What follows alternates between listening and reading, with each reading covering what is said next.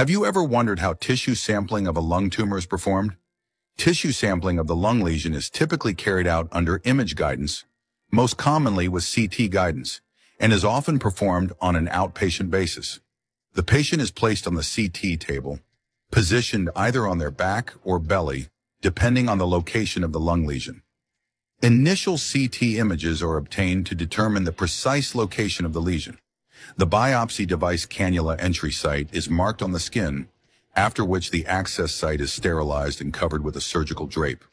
Local anesthetic is used to numb the skin and pleura at the access site. A small nick is made in the skin to facilitate the passage of the needle into the lung lesion.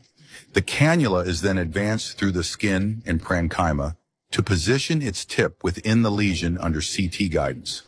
Once the cannula is in place, the biopsy device is prepared and advanced through the cannula to reach the lesion.